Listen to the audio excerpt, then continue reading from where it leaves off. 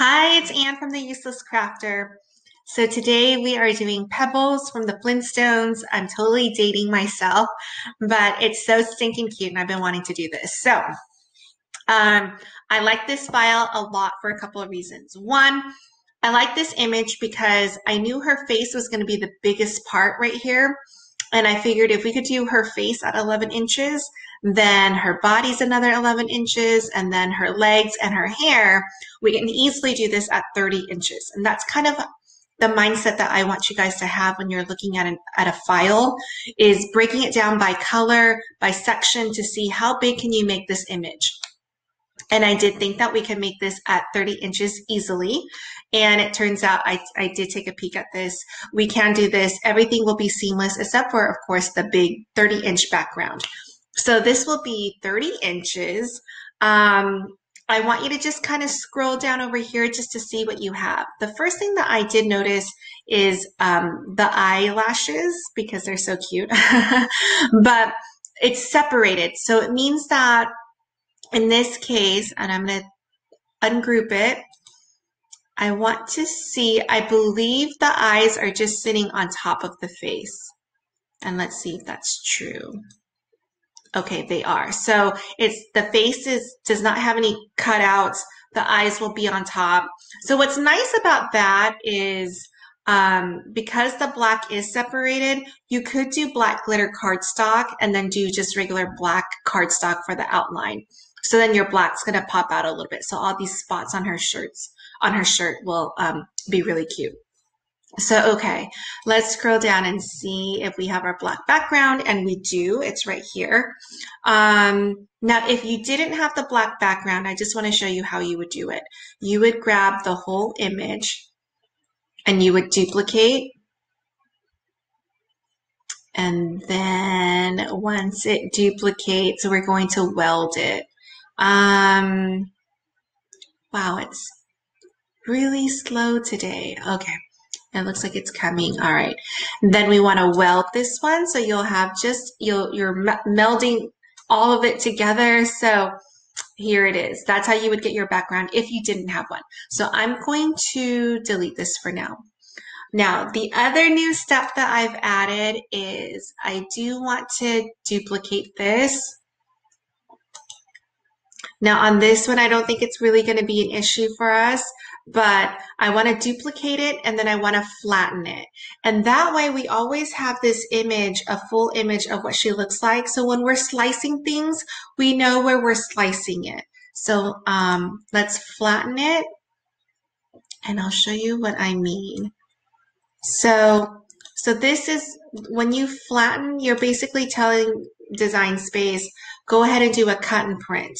Now, the reason why we're not actually going to cut or print this, or it should be print and then cut, but we're not doing that. But I like it because I can see the full image, because once we start ungrouping and moving things off, it's hard to remember, okay, what did the image look like? But you want to flatten it because you want it one piece. You don't want to confuse, is it this black dot on the fake one or the one we're working on? So it gets kind of confusing with so many parts, and that's why I want you to flatten it, just so that we have this image over here. Ignore that for now. Okay, so let's start ungrouping this and just looking at what we have.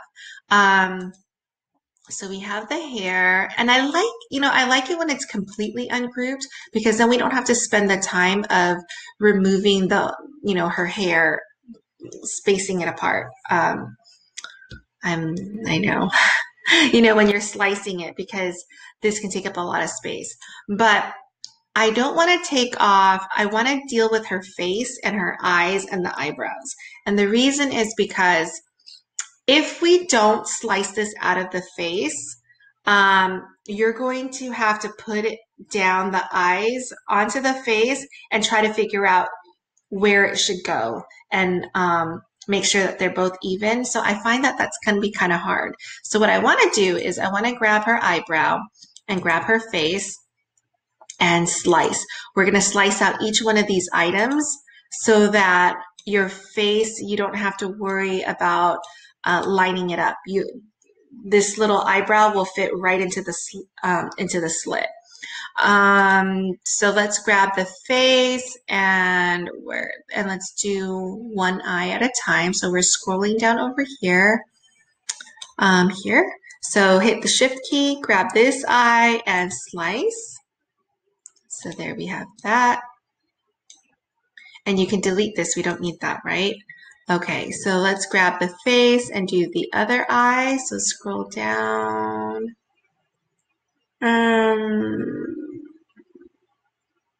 There's her eye. And let's slice that. Okay. So far we've sliced out the two eyes. We're missing an eyebrow. So here, I think this is, no, that's that eyebrow. Okay. Let's grab the face. We want to also slice out the nose. So let's look at that. What shape is that? Oh, that's her belly button. No, we don't want to. Okay. So let's grab her face and scroll down to see if we can find, oh, here's her nose. And let's slice that out.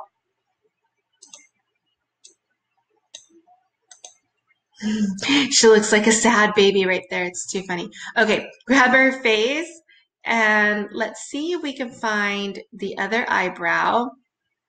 And we're also looking for the mouth. So let's see, here's the mouth and slice. Right, and we don't need that. Okay, so we're only missing the eyebrow. So let's grab this and let's scroll down to see if we can find the other eyebrow. Oh, I think this is it. Is that it? Slice, I don't think that's it. Oh, it is it. Okay, perfect. Okay, so we can get rid of that slice results. So again, we're still keeping, if you can see, we're still keeping all these pieces. They're going to sit on top, but we sliced it out of the face so that we didn't have to try to figure out where the eye goes. Is it even? And so now we sliced it out of the face, so it'll just go into the opening. So I think we're almost done here. So let's see, what do we have over here? So let's move that image out of the way. This is the eyebrow, so we'll move it over here. I did notice some really thin black cuts right here. And let me make this bigger so you can see. Scroll over. So all these little black cuts, I'm going to delete it. I don't think we need it at all. And I'm not even sure why they're in the file to begin with, but you can just grab them and delete it.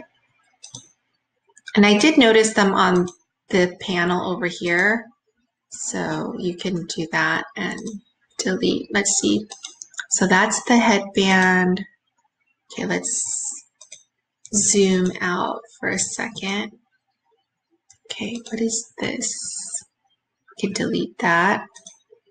So let's scroll from the top and see what we have. So we have the face, the eyebrow, the mouth, the nose, the eyes, eyebrow. Okay, these are the dots on her shirt. I don't know why I'm seeing plural. All right, let's delete that. What is this thing? Let's delete that. Okay, we have, that's the shirt, her arm, the bone. All right, let's see. All right, here we go. We can delete this as well as this, and I think this. All right. Let's see what else we have. What is this? We can delete that.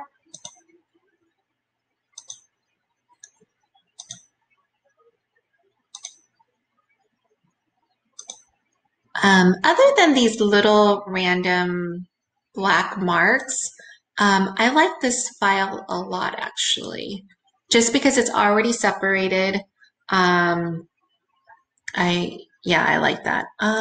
So let's see, what is Okay, we don't need that. I think we're almost done. Okay. Oops. Okay. And hopefully by now you guys have written this down. The file is from Jess Vector SVG Shop. So I'm going to delete that now. Okay, so we have all the pieces. I think really the only thing we need to slice up is this. Now this is where this comes in. So here's her flattened image. What I like to do is I like to put it right over each other. So I'm going to grab these two items and I'm going to go to arrange, or I'm sorry, align and center. So now they're sitting right on top of each other the way they should. And I'm going to group it together so that they move as one, okay? Then let's go to shapes and let's bring in our square because this is what we're going to slice up, okay? So let's make this 11 inches. So we know that this is 15 inches by 30. So we're going to need 2 rows, 2 columns, because 11 and 11 is 22, right? So we need that for 15. And then for 30 inches, we're going to need 3 rows. So we need 6 squares total, okay? So place the first one kind of just anywhere on top of the figure and go to position. Your position is your X coordinate and your Y coordinate. So X is the one running across and Y is the one running up and down. So round these numbers to the nearest whole number. So 16.6 something becomes 1635 here. So basically what we're saying is go over 16 units, go down 35, and here's the tip of our square. We're going to duplicate the square, and now we're going to make this one flushed with the first one. So put it really close. And if you put it really close, you don't even have to do any math. You just round to the nearest whole number. So 27.389 becomes 27, and 35 was already perfect. Okay, so now hit the shift key because this one's already highlighted. That's the selected piece we have. Hit the shift key and grab this one. Now we have 2 squares that are perfectly flush with each other. You're going to duplicate it. So now we only have to make this set flushed with the one above. So again, if you put it close enough, then we're going to go to position 16 is already good. 46.22 becomes 46. And now let's duplicate again and put it down here. And then go to here to round to the nearest whole number, right? So 57 point something becomes 57. And now you have 6 perfectly flush squares. And you want that because you don't want any gaps, right? And then you also want them completely flush. So there's no overlays or any gaps. Now what you're going to do is we're going to go get our little flattened piece, right? And why isn't it letting me? Let me click it again. Let me click the group. Okay. Go to arrange and send to the front. We just want to see, I'm going to zoom in. We want to see where we're slicing this little girl up. Okay. So you just want to make sure that, so this is going down. That should be okay. It's cutting across here. So you're going to have a slit here, a seam here, here. It's running through her hair. I don't really know if there's much that we could do. I guess we can move her down a little bit. Now, this slit right here is going through her pants, but her pants is part of the background. So we're going to see this seam. So I'm almost wondering if we should move her over so that the seam won't be going down like the middle of, her crotch, but also just not in this big open area. Maybe this is not a bad area. This seam right here will be covered by the foot, a little bit by her shirt and her arm. That's not a bad place. It's also like, oh, we got to move it over a little bit. It's also a little bit off-centered. So your eyes aren't going to be drawn to her side. Your eyes are going to be drawn to her face and probably her hair. And actually this is pretty good because this seam is running up here and her face is going to be covering that. And then this is right here. Actually, I like where this is cutting. And this is cutting straight down here. All right, so not bad, right? So it's really helpful to have this flattened image to see what is actually being covered. So I'm going to zoom back out, and now we can ungroup it. And you can go to your flattened piece and delete that. We don't need that anymore. We're just slicing this, okay? So now when we're slicing two items at one time. We're slicing the image and one square at a time, okay? So grab the square and the image and slice. So instead of a 30-inch by 15-inch piece that we couldn't cut on the Cricut, we now can cut this, right? This is 8.2 by 8.58. Let's grab this side. And oops, I grabbed too much. Let's continue going this way. Slice.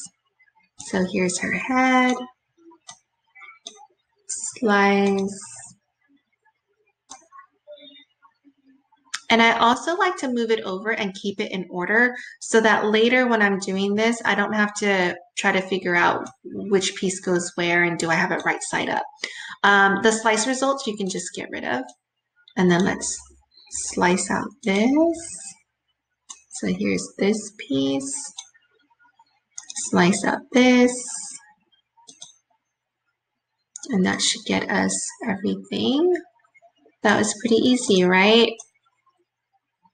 So she's gonna look pretty amazing. All right, let's grab all this and delete it. We don't need that.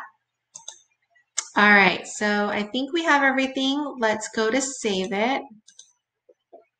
And then I'm gonna bring you to the Make It page just so that you can see what it looks like. Okay, so let me move my face. So here's the white. Let's see, here's the black. Now, oh, right, let's cancel because these little black pieces, I think for when I'm making it, I want all these black pieces over here to actually be glitter cardstock. So I'm going to change the color of it. So I'm going to change this, for instance, to a gray so that when I go to cut all my gray pieces, I know I'm going to use black glitter cardstock. So let's go to Color Sync over here. And let's move all the pieces that we want gray. So these are all the spots on her shirt, right? Do I want her mouth? I probably don't want her mouth to be gray or black glitter cardstock. I probably want just regular glitter cardstock. I want her eyes to be really cute and maybe her eyebrows. I'm open to the eyebrows, but her nose should be fine. This little piece right here was for her hair, so let's do that. Oh, and her two spots on her shirt. So what we left was her nose. Or maybe this was the piece of her hair. Because this is her nose, this is her mouth, and then her body. All right, so let's save it. And then make it. Okay, so here's the white. Here's the black glitter cardstock, and you can still move these things around. And that's nice because the next time you use this, you'll have a lot of leftover cardstock.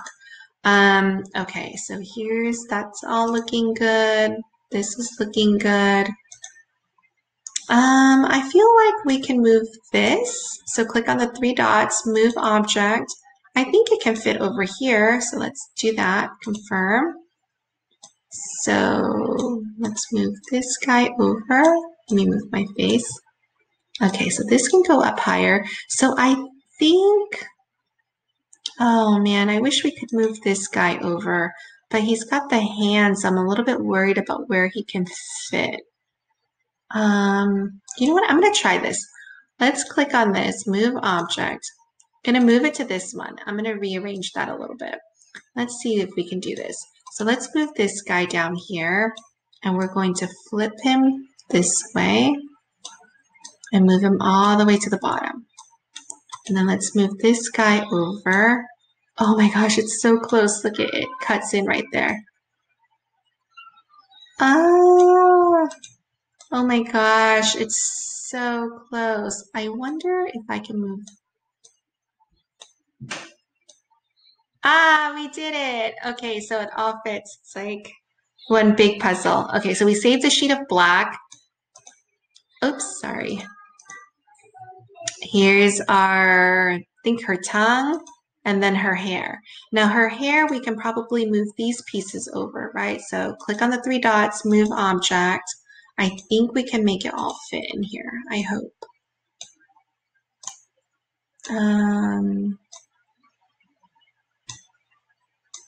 Oh, it's so close. Okay, so that fits. Let's see if we can get this little guy over.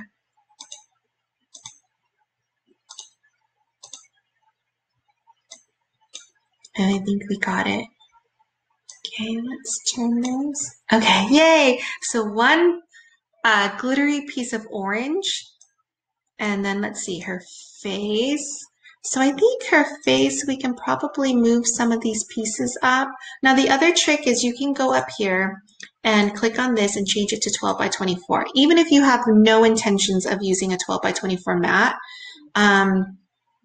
you know, it's easier to move it like this than clicking on it and moving each item. But I do love my 12 by 24 mat. So even though I don't have 12 by 24 cardstock, what I would do is split this up and put 2 sheets of cardstock. Just make sure you don't hit the 12 because that's where your new sheet of cardstock is going to be, right? So I don't think I can fit, no, yeah, I don't think I can fit everything on there. But this makes it a little bit faster, right? So now I'm going to use a 12 by 24 mat, and I'm going to have a 12 by 12 piece of cardstock up here, and then another 12 by 12 down here. And that's it. And then here's her yellow. I would move this up here. And that's it. All right. So I'm going to make this. I'm actually going to cut it and then I will assemble it and put that on a different video. All right. Thanks, guys. Let me know if you have any comments, questions, if you have a project that you want to work on. Just post a comment either on YouTube, Instagram, or Facebook, or just send me a message, Ann at theuselesscrafter.com. All right. Thanks, guys. Bye.